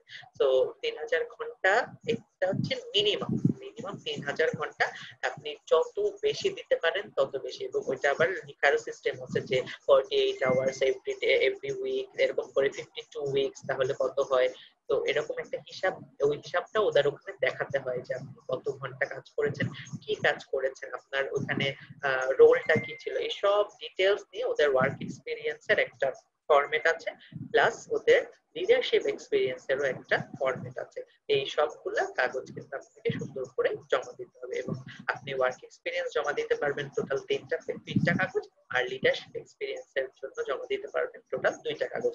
এবং আপনার যদি লিডারশিপ এক্সপেরিয়েন্স আর ওয়ার্ক এক্সপেরিয়েন্স একই ইনস্টিটিউটের হয় কোনো সমস্যা নেই, কিন্তু যখন আপনি আনসারটা লিখবেন তখন ওয়ার্ক এক্সপেরিয়েন্সের আনসারটা একরকম হবে, আর আপনি লিডারশিপ মানে ওই এক্সপেরিয়েন্সের মধ্যে আপনার লিডারশিপ কি এক্সপ্রেশন ছিল সেই এক্সপেরিয়েন্সটা কিন্তু আলাদা হবে। লেখা কিন্তু দুই হবে, ইনস্টিটিউট এক হতে পারে, রেফারিং পারসন এক হতে পারে, কিন্তু লেখা দুই রকম হবে। একটার মধ্যে আপনার সোল যে কোর ওয়ার্কিং এক্সপেরিয়েন্স সেটা লিখবেন, আর একটার মধ্যে লিখতে হবে আপনার ওই কাজের মধ্যে লিডারশিপ হিসেবে কি অ্যাক্টিভিটি ছিল সেটা লিখবেন। আচ্ছা, এই গেল 3টা কাগজ। আর চতুর্থটা হচ্ছে মোটিভেশন লেটার। খুব ইম্পর্টেন্ট। যারা শুনছেন, যারা আজকে উপস্থিত আছেন, please please please motivation letter. সুইডেনের স্কলারশিপের জন্য মোটিভেশন লেটারটা খুবই জরুরি। এটার উপরে ডিপেন্ড করবে আপনি স্কলারশিপটা পাবেন কিনা। তাই মোটিভেশন লেটারটা একটু সময় নিয়ে লেখা উচিত, কিন্তু আসলে আমরা খুব একটা সময় পাই না, কারণ মোটিভেশন লেটারটা একদম এন্ড টাইমে ওরা পাবলিশ করে, তখন আপনার খুব বেশি লেখার সময় থাকে না। তারপর আপনি পক্ষে 10 দিন তো সময় পাবেন না, 10টা দিন নিজের মোটিভেশন লেটার লেখার জন্য যথেষ্ট। তাহলে 10টা দিন আপনি কখন পাবেন জানেন? আপনি যদি ওই মোটিভেশন লেটারটা পাওয়ার আগে আপনি আপনার ওই ইউরোপা সিভি, রেফারেন্স লেটার, তারপরে লিডারশিপ এক্সপিরিয়েন্স ওয়ার্ক, এই কাগজগুলো যদি কমপ্লিট করে রাখতে পারেন তাহলে আপনি সোললি 10 দিন পাবেন বা 15 দিন পাবেন মোটিভেশন লেটার লেখার জন্য। আর আপনি যদি মনে করেন ঠিক আছে মোটিভেশন লেটার পাই, তারপরে সব একসাথে পড়বো, সেল চক্কর নিব, রেফারির কাছে যাব, বাংলাদেশে এটা করা খুব টাফ। পারবেন না তা না, কষ্ট হবে। আমি ভুক্তভোগী, আমি জানি, তো শেষ মুহূর্তের জন্য জমা রেখে কাজ লাভ হয় না। তো চেষ্টা করবেন মোটিভেশন লেটারটা পাবলিশ হওয়ার আগেই আপনার বাকি কাজ শেষ করে রাখতে, তাহলে আপনি মোটিভেশন লেটারটা ঠান্ডা মাথায় 10-15 দিনের মধ্যে লিখতে পারবেন। তো মোটিভেশন লেটারটার মধ্যে মেইনলি কি থাকে, মোটিভেশন লেটারের মধ্যে 2 থেকে 4টা প্রশ্ন থাকে এবং ওই প্রশ্নের উত্তরগুলো খুব সুন্দর করে লিখতে হয়। ওই প্রশ্নগুলোর উত্তরই আপনাকে মানে উত্তরই ডিসাইড করে দিবে যে আপনি আসলে স্কলারশিপটা পাচ্ছেন কি পাচ্ছেন না। ঠিক আছে, তো এসআই স্কলারশিপ নিয়ে এই তো। স্কলারশিপে আমি বলে দিই কি কি হয়। স্কলারশিপের জন্য আসলে বাংলাদেশি টাকায় প্রায় 90,000 থেকে 1 লক্ষ টাকা দেওয়া হয় মাসিক। প্রতি মাসে আপনাকে 90,000 থেকে 1 লক্ষ টাকা দেওয়া হবে সুইডেনে পড়াশোনা করার জন্য। সো আপনি যদি এই স্কলারশিপটা পেয়ে যান তাহলে কিন্তু আসলে আপনার ওখানে যে আপনি কোথায় মানে থাকা খাওয়া নিয়ে আসলে খুব একটা প্রবলেম হওয়ার কথা না। কারণ 10,000 সুইডিশ ক্রোনা দিয়ে আরাম করে একটা স্টুডেন্ট সুইডেনে যে কোনো শহরে থাকতে পারে, খাইতে পারে, ঘুরতে পারে, কোনো সমস্যা নেই। একটা স্টুডেন্টের চলার জন্য 5 থেকে 6,000 টাকা, 6,000 ক্রোনার বেশি লাগে না। সেক্ষেত্রে ওরা আপনাকে দিচ্ছে 10,000 ক্রোনা। হ্যাঁ, যেটা বাংলাদেশের মূল্য হয় 90,000 থেকে 1 লক্ষ টাকা, depending on the current value. আচ্ছা, তো এই জন্যই বলি যে এসআই স্কলারশিপটা জন্য আপনাদেরকে আসলে একটু কষ্ট করতে হবে, কারণ এই স্কলারশিপটা পেয়ে গেলে আপনার পড়াশোনা করার ক্ষেত্রে আর কোনো বাধা থাকে না এবং আপনার ওইটা নিয়েও চিন্তা করা লাগে না যে আমি কিভাবে মাস চলবো, কিভাবে কি করব, পড়াশোনা কখন করব, কাজে কখন যাব, টাকা না থাকলে কিভাবে চলবো, এইসব চিন্তা করা লাগে না এই স্কলারশিপটা পেয়ে গেলে। আচ্ছা, এটা তো গেল হচ্ছে সুইডিশ স্কলারশিপের কথা। কিন্তু সুইডিশ আরেকটা ইম্পর্টেন্ট জিনিস আছে, সুইডিশ স্কলারশিপ পেলে কিন্তু আপনি যখন যাচ্ছেন, বিদেশে যাচ্ছেন, আপনার যাওয়ার টিকিটটাও কিন্তু ওরা দিবে। স্কলারশিপে পাইলে আপনি যখন সুইডেনে যাবেন প্রথমবার, এই টিকিটের টাকাটাও কিন্তু ওরা দিবে। সো এই স্কলারশিপটা পাওয়ার চেষ্টা করা আসলে সবার খুব ভালোভাবে উচিত বলে আমি মনে করি। আচ্ছা, এছাড়া আর কি কি স্কলারশিপ আছে সুইডেনে পড়াশোনা করার জন্য? স্কলারশিপের মধ্যে আর আছে আর একটাই স্কলারশিপ আছে আসলে বেসিক্যালি, সেটা হচ্ছে কি প্রতিটা ইউনিভার্সিটির নিজস্ব কিছু স্কলারশিপ থাকে। সেই স্কলারশিপ গুলোর আপনি যদি ধরেন আপনি গোথেনবার্গ অ্যাপ্লাই করলেন, গোথেনবার্গ ইউনিভার্সিটির নিজস্ব স্কলারশিপ আছে, আপনি লুন্ডের স্কলারশিপ আছে, কিন্তু আপনি সবগুলাতে অ্যাপ্লাই করতে পারবেন না। আপনি যখন university.se তে 4টা ইউনিভার্সিটি চুজ করেছেন, আপনার প্রথম যে ইউনিভার্সিটিটা আপনার 4টা র্যাঙ্কিং, আপনার 4টা ইউনিভার্সিটির মধ্যে প্রথম যে ইউনিভার্সিটিটা, আপনি শুধুমাত্র সেটাতেই অ্যাপ্লাই করতে পারবেন। কেননা প্রতিটা ইউনিভার্সিটির এটা একটা রিকোয়ারমেন্ট। আপনি যখন ইউনিভার্সিটির স্কলারশিপ অ্যাপ্লাই করতে যাবেন, ওরা বলেই দেয় যে ইউনিভার্সিটি অ্যাডমিশনের প্রোফাইলে যদি আপনার ওই ইউনিভার্সিটি 1 নম্বর র্যাঙ্কিং না থাকে তাহলে আপনার অ্যাপ্লাই করার দরকার নেই। সো আপনি আসলে এসএস স্কলারশিপ ছাড়া যখন ওই ইন্ডিভিজুয়াল ইউনিভার্সিটিতে অ্যাপ্লাই করবেন, শুধুমাত্র ওটাতেই অ্যাপ্লাই করতে পারবেন যেটা আপনার 4 র্যাঙ্কিং এ 1 নম্বরে আছে। তো এবং সেটার জন্য ওরা আপনাকে আলাদা ফরম্যাট দিবে, ওরা অনেক কাগজপত্র পাঠাবে, সেগুলা সেই অনুযায়ী ডেডলাইন অনুযায়ী পাঠাই দিলেই হবে। আর কোনো মানে খুব একটা বেশি ঝামেলা না, কারণ এসআই স্কলারশিপের কাগজগুলো অনেক বেশি লিখতে হয়, অনেক বেশি লেন্থি, অনেক ফরম্যাট গুলো অন্যরকম। কিন্তু আপনি যখন ইউনিভার্সিটির আলাদা করে স্কলারশিপ অ্যাপ্লাই করবেন, সেই কাগজগুলো অত ঝামেলা না, ওরা একটা কাগজ দেয়, জাস্ট একটা ফরম্যাট পাঠায়, সেটার মধ্যেই আপনি 2-3 পৃষ্ঠার একটা জিনিস পাঠায় ওই অ্যান্সার গুলো লিখে পাঠিয়ে দিলেই হয়ে যায়। তো খুব একটা ঝামেলা হওয়ার কথা না। বেসিক্যালি সুইডেন স্কলারশিপ নিয়ে আসলে আরো কিছু বলার নাই খুব বেশি, তবে মেইনলি আমাদের জোর দিতে হবে ওটার উপরেই, সেই স্কলারশিপ, ওই এসআই স্কলারশিপটার উপরে আমরা জোর দিব বেশি। এছাড়াও আমরা প্রতিটা ইউনিভার্সিটি 4 র্যাঙ্কিং এ যেটা আছে 1 নম্বরে, সেটার ক্ষেত্রেও চেষ্টা করবো অ্যাপ্লাই করতে, চেষ্টা করবো না অবশ্যই অ্যাপ্লাই করবো যেটা লেগে যায়। কিন্তু ইউনিভার্সিটির অ্যাপ্লিকেশনে যেটা হবে, ওনারা কিন্তু আপনাকে এত বেশি সুযোগ সুবিধা দিবে না। এসআই স্কলারশিপ যেটা, সেখানে তো আপনার এই যে যাওয়ার টিকিট দিল, মাসে মাসে 10,000 টাকা দিলে সে এত কিছু দিল। কিন্তু যখন আপনি ইউনিভার্সিটি স্কলারশিপ পাবেন, সেখানে স্কলারশিপ বলতে আপনি থাকা খাওয়ার কোনো টাকা পাবেন না, শুধু আপনার টিউশন ফিটা মাফ হয়ে যাবে। তো 32 লাখ টাকা যদি আপনার মাফ হয়ে যায়, তাহলে আপনি মনে হয় থেকে খেয়ে সুইডেনে পড়াশোনা করতে পারবেন। আর সুইডেনের থাকা খাওয়ার জন্য একটা স্টুডেন্টের 50,000 থেকে 60,000 টাকা লাগে, এর চেয়ে বেশি লাগার কথা না। মান্থলি 40-50,000, 50-60,000 টাকার মধ্যে আরামসে থেকে ফেলতে পারে। তো বাকি কোনো টিউশন ফি যেহেতু মাফ হয়ে যাবে, ওইটুক টাকা পর্যন্ত লাগবে আর কি। এই তো। তো আমরা মনে হয় আমাদের একদম শেষ পর্যায়ে চলে আসছি। আমার নিজে থেকে আর কিছু বলার নাই। এখন যদি আপনাদের কিছু জানার থাকে আমাকে জিজ্ঞেস করতে পারেন।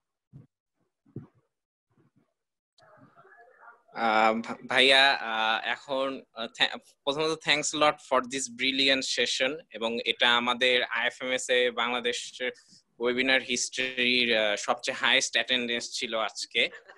এন্ড আরেকটা জিনিস সেটা হচ্ছে এখন কোশ্চেন অ্যান্সার সেশনে একদম প্রথমেই আছেন আমাদের সামিরা শফিক চৌধুরী আপু, আপনাকে একটা প্রশ্ন করবেন আপু।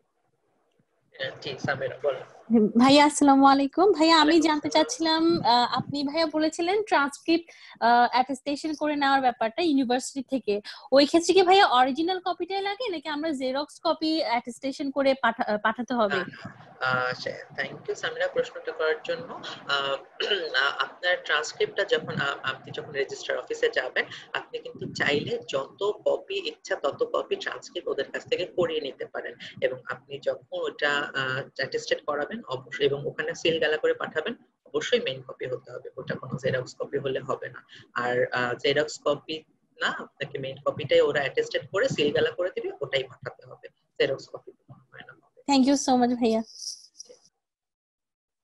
আচ্ছা ভাইয়া, আমি নেক্সট কোশ্চেন গুলোতে যাওয়ার আগে একটু পার্টিসিপেন্টসদের জন্য একটা অ্যানাউন্সমেন্ট দিয়ে নিতে চাই।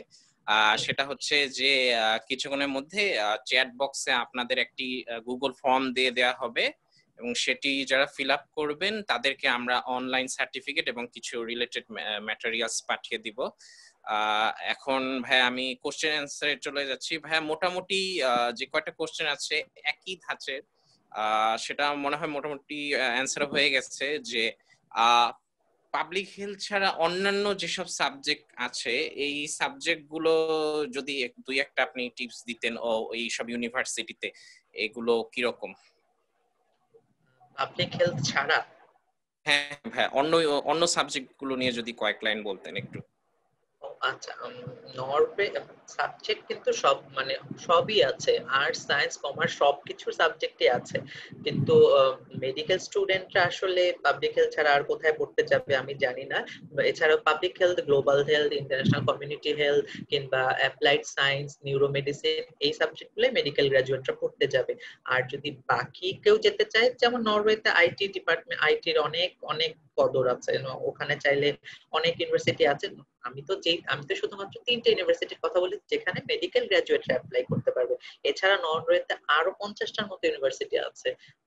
বেসিক্যালি যে কেউ ইচ্ছা করলে তার পছন্দের সাবজেক্ট খুঁজে নিয়ে অ্যাপ্লাই করতে পারে, কোনো সমস্যা নেই। অনেক সাবজেক্ট আছে, বিশেষ করে আইটির তো অনেক সাবজেক্ট আছে, করতে পারে।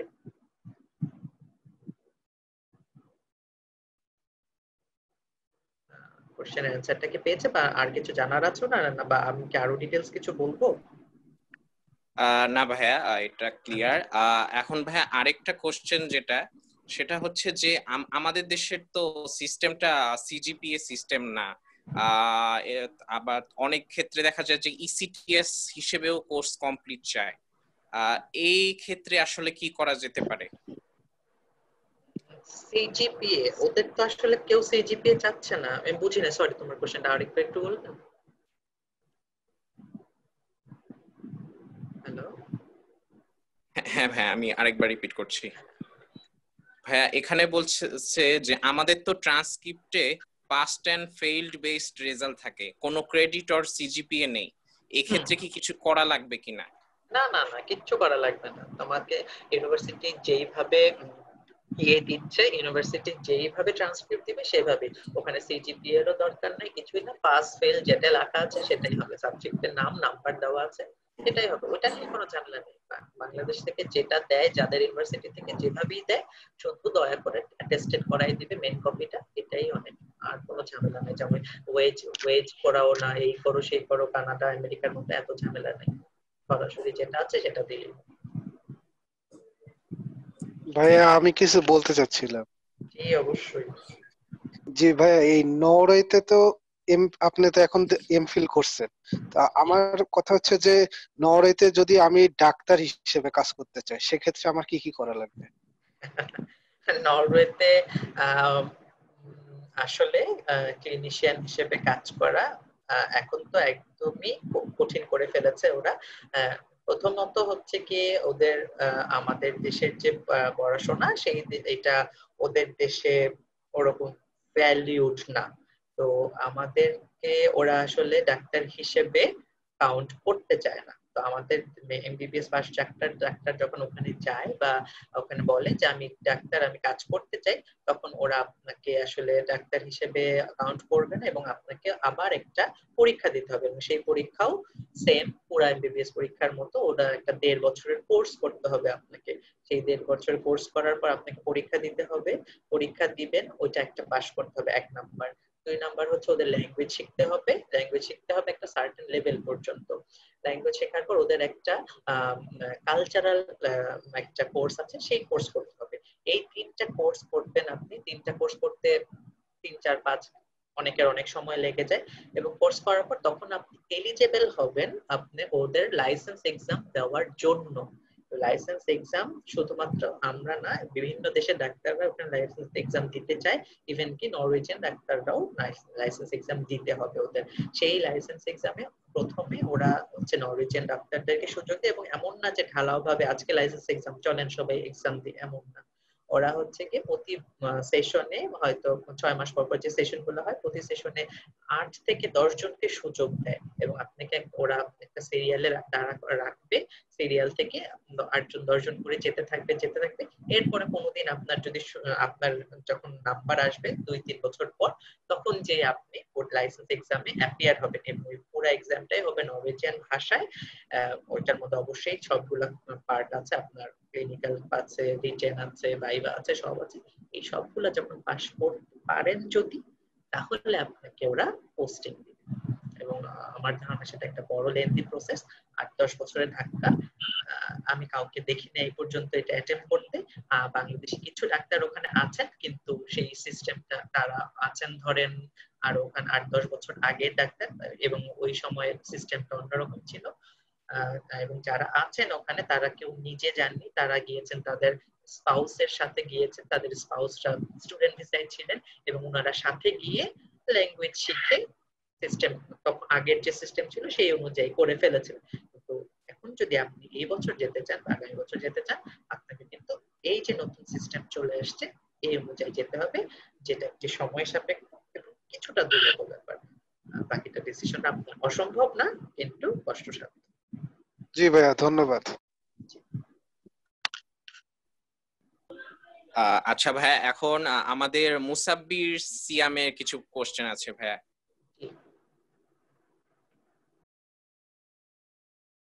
স্কোপ আছে, কি কি স্কোপ আছে? আরেকটা কোশ্চেন হচ্ছে যে ইন্টার্নশিপের যে এক্সপেরিয়েন্স, এটা কাউন্ট হবে কিনা? এই দুইটা কোশ্চেন।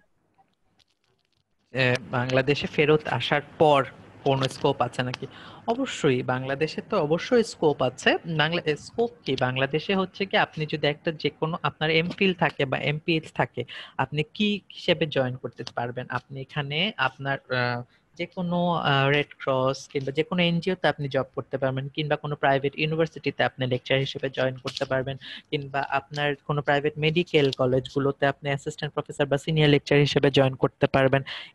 এটা যেহেতু আপনার সেকেন্ড টায়ার অফ এডুকেশন, এটা দিয়ে তো আপনি পরবর্তীতে পিএইচডির জন্য, যেহেতু আপনি এখন হয়ে গেছেন, তো আপনার পিএইচডির জন্য এলিজেবল হয়ে গেলেন। এবং নরওয়ে থেকে এমফিল করার পর অনেক বেশিরভাগ মানুষই বিভিন্ন দেশে, নেদারল্যান্ডে, অস্ট্রেলিয়াতে পিএইচডি নিয়ে চলে যায়। কিন্তু দেশে আসার পর যে আপনার সুযোগ নাই তা না, অবশ্যই দেশে আসার পর আপনি এসব জায়গায় কাজ করতে পারেন, কেন এনজিওর সাথে যুক্ত হতে পারেন।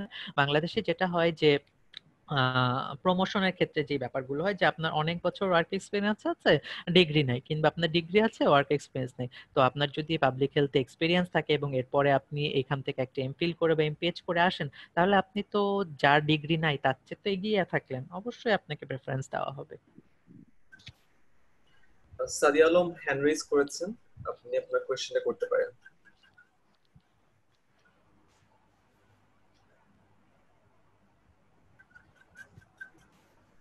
আচ্ছা, বলতে কোয়েশ্চেন নেই। দেবজয় কোয়েশ্চেন করেছিলেন, নরওয়ে ডিগ্রি কি বিএমডিসি অ্যাপ্রুভড? কেউ যদি ডিগ্রিটি নিয়ে বাংলাদেশে এসে গভর্নমেন্ট সেক্টরে পাবলিক হেলথ ক্যারিয়ার করতে চায়, সেটা কি পসিবল? গভর্নমেন্ট সেক্টর হোক প্রাইভেট সেক্টর হোক, ডিগ্রির ভ্যালিডিটি একই। এবং আপনারা জানেন কিনা জানি না, বাংলাদেশের হেলথ সিস্টেমের অনেক অনেক অনেক প্রোগ্রামই কিন্তু ইউনিভার্সিটি অফ অসলোরই করে দেওয়া। তো বাংলাদেশে ইউনিভার্সিটি অফ অসলোর যে এই আপনার এমফিল করে আসলে সেটা অবশ্যই বিএমডিসি অ্যাপ্রুভড। আর কারো কি কোনো কোয়েশ্চেন ছিল? কোয়েশ্চেন থাকলে মাইক অন করে জিজ্ঞেস করতে পারেন। ভাইয়া ইন্টার্ন ইন্টার্ন এক্সপিরিয়েন্সটা কি কাউন্ট হবে ওখানে এক্সপিরিয়েন্স লেটারে? ইন্টার্ন এক্সপিরিয়েন্স, আপনি যখন সুইডেনে অ্যাপ্লাই করবেন তখন আপনার যদি একান্তই কোনো এক্সপিরিয়েন্স না থাকে কিন্তু তারপরেও আপনি এসআই স্কলারশিপ অ্যাপ্লাই করতে চান, সেই ক্ষেত্রে আপনি 1 বছরের এক্সপিরিয়েন্স হিসেবে ওটা দেখাতে পারেন যে আপনার 3000 ঘন্টার যে মিনিমাম যে রিকোয়ারমেন্ট সেটা ফুলফিল করার জন্য। কিন্তু ইন্টার্নশিপের সময় আসলে আমরা তো পাবলিক হেলথ রিলেটেড খুব বেশি কাজ করি না, তারপরেও দেখাতে তো পারেনি, না দেখাতে তো সমস্যা নাই, দেখাতে পারেন, কিন্তু আসলে ওটা খুব খুব বেশি ভ্যালুয়েবল হবে কিনা আমি ডাউট আছে, কিন্তু হ্যাঁ অবশ্যই দেখাতে পারেন।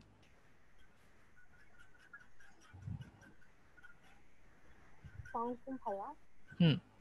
Thanks for your last presentation. আমি বাংলাদেশে এমপিএইচ করছি, তো আমি এটা শেষ করে আমি যদি সুইডিশ স্কলারশিপের জন্য মানে আবার একটা মাস্টার্স প্রোগ্রামে অ্যাপ্লাই করি এবং আমার দেশেই ফিরে আসার ইচ্ছা, সেক্ষেত্রে ব্যাপারটা কতটুকু ওয়াইজ হতে পারে বা কতটুকু ফিজিবল আমি একটু জানতে চাচ্ছি।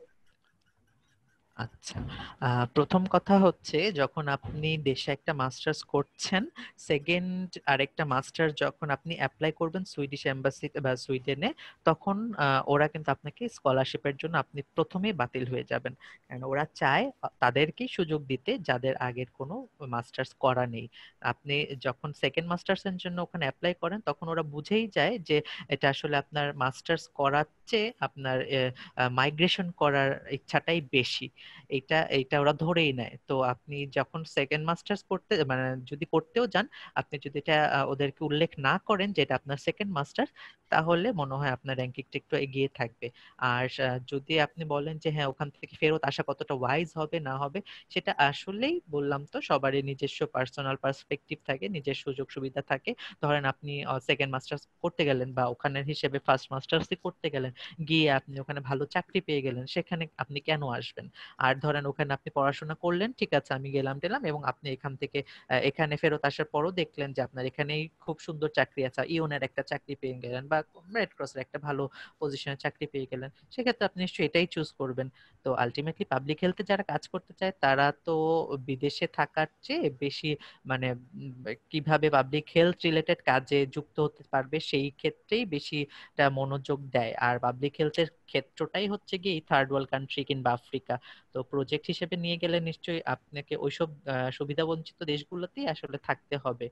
তারপরও যদি আপনি ধরেন জেনেভা হেডকোয়ার্টারে কাজ পেয়ে যান, হোয়াই নট, চুজ করতেই পারেন। এটা আসলে কে কোন কতটা সুযোগ সুবিধা পাচ্ছে আর কে কিভাবে চাচ্ছে ক্যারিয়ার করতে তার উপর ডিপেন্ড করে বলে আমি মনে করি, তবে দুই দিকেই সুযোগ আছে।